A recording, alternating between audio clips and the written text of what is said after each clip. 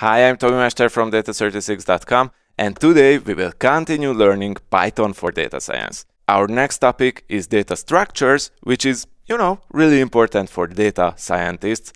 And in this video, I will show you Python lists, and in the next one, I will show you Python tuples and Python dictionaries. And just a quick comment before we get started. If you want to check out the whole Python for data science series in video or article format, go check out the links below this video. Also, please subscribe and like so the YouTube algorithm can show this video for more people who want to learn data science here on YouTube. Okay, the first question that we have to answer is why do we care about Python data structures?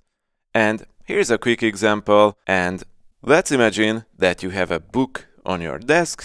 Like, for instance, I have one on mine. It's one of my favorite statistics books, by the way, Peter and Andrew Bruce's Practical Statistics for Data Scientists. And the point is that if you want to store this information in Python, you have to put it into a variable, right? We have learned that in the previous video. So my book will be Practical Statistics for Data Scientists, which is a string. We saved it. I can refer to it anytime in the future. Well, as long as I'm working in this Jupyter notebook, of course. But what happens if I have two more books on the other side of my desk? Like, for instance, Dan Brown's Digital Fortress. Great book, by the way. And the bestseller Game of Thrones by George R.R. Martin. Two more variables, right? But what happens if I realize that I have a whole bookshelf behind me? So, do you see the problem? Sometimes in Python, we need to store relevant information together in one object instead of several small variables. This is why we have data structures. And there are three major Python data structures, at least that we will use as a data scientist: Python lists, Python tuples, and Python dictionaries. All three are good for different things, and you have to use them slightly differently. As I said, in this video, I will show you Python lists, and in the next video, I will show you tuples and dictionaries. But for now, let's dig into the practical details of Python lists. Here's a simple example of a Python list. A list of integers, and as you can see, a list is a sequence of values. On the syntax level, it's data put into brackets and separated by commas, but it's important to know that in Python, a list is an object as well, and generally speaking, it's treated like any other data types, integers, strings, booleans, and so on that we have learned in the previous videos. So this means that you can assign your list to a variable so you can store and make it easier to access. Let's do that and call this my first list equals with this. So if I want to query it, I can do that easily. There is my list. And the list, of course, can hold every other type of data, not just integers, strings, booleans, even other lists, or the combination of these. So for instance, do you remember Freddy, the dog from the previous video? We stored his attributes in variables, but actually we can store his attributes in one list. Let's just do that. It would look something like this. Dog Freddy, which is his name, it's a string. 9, which is his age, so it's an integer. Is vaccinated, it's true. It's a boolean. Height is a float, 1.1. And birth year is an integer, 2001. Hit Shift plus Enter. And we got Freddy's attributes in a list.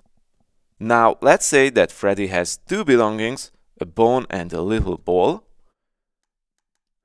I will add that to the list as well, which is going to be a list in a list. As you can see, I added an other bracket frame at the end of our list. Actually, we could do this list in a list thingy infinite times. And believe it or not, this simple concept, well, the official name is nested list, by the way, and I will get back to that soon. But this simple concept will be essential when it comes to the actual data science part of Python. For instance, when we create multidimensional NumPy arrays to run correlation analysis, but let's not get into it yet. The only thing you should remember is that you can store lists in lists, and it's called nested lists. But you can also try this. I will create a sample matrix of 3 nested lists. Cool. I saved this into sample matrix, and if you feel scientific right now, you should, because we have just created a 3x3 two-dimensional matrix. Now, of course, let's focus on the more important things, and let's learn how to access a specific element of a Python list. So we have stored these values, and it's really essential to know how to access them in the future. As you have already seen, you can get the whole Python list returned if you type the right variable name. It was dog. Oh, and I guess I forgot to run. Yes, I didn't run this cell, so it didn't overwrite my first list. Now I run it, so let's get back to here. Yes, there it is, the belongings in a nested list. So this is how you query the whole list. But it's more exciting, how do you query one particular item from your list? It's highly logical, by the way, because the only thing that comes into play in this case is the position of the value, right? For instance, if you want to call the first element on the dog list, you have to type the name of the list, of course. And the only thing that you have to learn here and remember, but you will use this infinite time in the future, is the syntax itself. So the list name, then bracket frames, and then the number of the element, 1. Let's run this cell. What? It returned 9. But 9 is actually the second element on the list, not the first. Well, not in Python. Python uses so-called zero-based indexing, which means that the first element's number is 0, the second is 1, the third is 2, and so on. This is something you have to keep in mind when working with Python data structures or generally with Python. And for practicing, let's just print all the elements from this list one by one.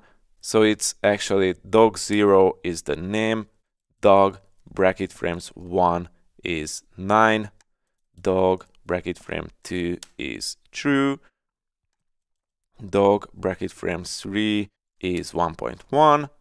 I will leave out the 4th and we'll go to the 5th, which is the nested list within the list. I know it's a bit twisted, but you will get used to it. Now let's talk about how to access a specific element of a nested list. So we had Freddy, and this list in a list part is a nested list. We have printed it before with this syntax, but can you find out how to get the bone element only, which is located in the nested list? Actually, it's super intuitive, but twist it for first, but it's gonna be the 0th element of our 5th element. So let's do this in a new cell. With this syntax, I would query the nested list, and then with this, just adding one more bracket frame, and then the number of the element, which is 0 this time. This queries the 0th element bone from our nested list. When I hold live workshops, I see people having some problem with this concept at first. So if this is not 100% clear yet for you, I suggest playing around a bit with the other nested list we have created, this sample matrix one, and try to query specific elements of it. Sooner or later, you will learn the trick. And in this video, I want to talk about one last thing, how to access multiple elements of a Python list. I don't use this concept too often during my day-to-day job, but you know, sometimes it's come up, so it's better to know about it. The syntax is this, using a colon between the two numbers in your brackets. So for instance, 1:4, So you will get a sequence of list items, and it queries the first element, zero-based indexing, remember, the second element, the third element, but not the fourth element.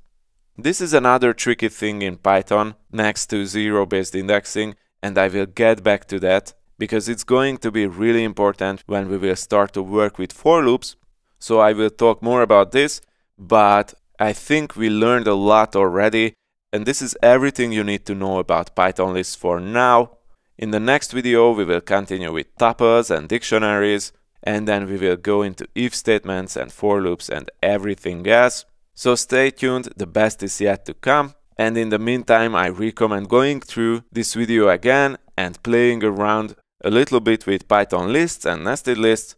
Speaking of which, if you want to test yourself, check out the article version of this video where I added an exercise as well, so you can test yourself. I link that in the description. But with that being said, this is the end of this video. If you liked it, please leave a like or a comment. And if you want to learn more about data science and about how to become a data scientist, take my 50-minute video course, How to Become a Data Scientist. It's free and linked in the description. Also, check out my 6-week online course, the Junior Data Scientist First Month video course, which is a super practical, hands-on and fun way to learn data science, and more particularly, what data science looks like in real life. It's a 6-week simulation of being a junior data scientist at a true-to-life startup. So the course is called the Junior Data Scientist First Month, and I link that in the description as well. Anyways, thanks for watching. I'm Tomi Mester from data36.com. Until next time.